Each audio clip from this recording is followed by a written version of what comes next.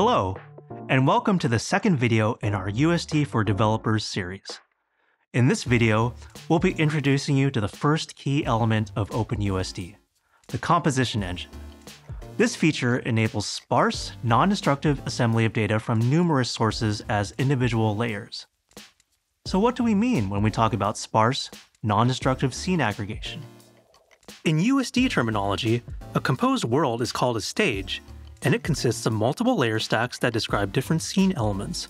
For instance, the robot and assembly line in this factory can be defined using multiple data sources, including geometry, materials, physics, and auxiliary information such as sensor data. To understand how sparse, non-destructive overrides work, let's take a look at the example kitchen set scene from Pixar.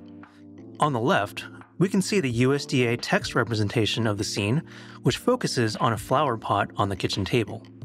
The flower pot is defined as a separate file called flowerpot.usd, and it is sent to the modeling variant flowerpot A. Now, let's zoom in on the flower pot and explore how sparse overrides can be used for variants. By authoring the modeling variant to flowerpot B, we can swap out the geometry for the flower pot. However, instead of modifying the original source data, we only need to write the modified information to the USDA on the left while retaining the rest of the data from the source. This is how sparse, non-destructive overrides work in USD.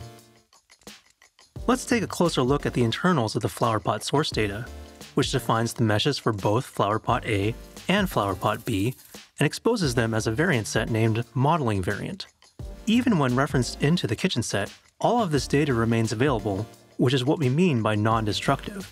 By simply authoring a string for the modeling variant here, we can selectively override specific parts of the source data without affecting the rest. Back in the full kitchen set, we can see in the composed layer stack on the right how the variant selection contributes to the final flower pot composed in the scene. This structure of composition and sparse non-destructive overrides applies to virtual worlds at a larger scale, and understanding these first principles is crucial for working with massive assemblies of scene content that can be navigated by both humans and machine learning pipelines. Now that you understand the basics of USD's composition engine, you can start experimenting with non-destructive layering workflows for scene assembly. Be sure to subscribe and stay tuned for the rest of our USD for Developers series to learn about the other key features of USD.